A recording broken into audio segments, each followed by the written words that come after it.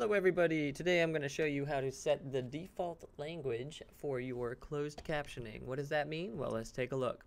First, you need to go into your video manager, so make sure you are logged in and access your video manager.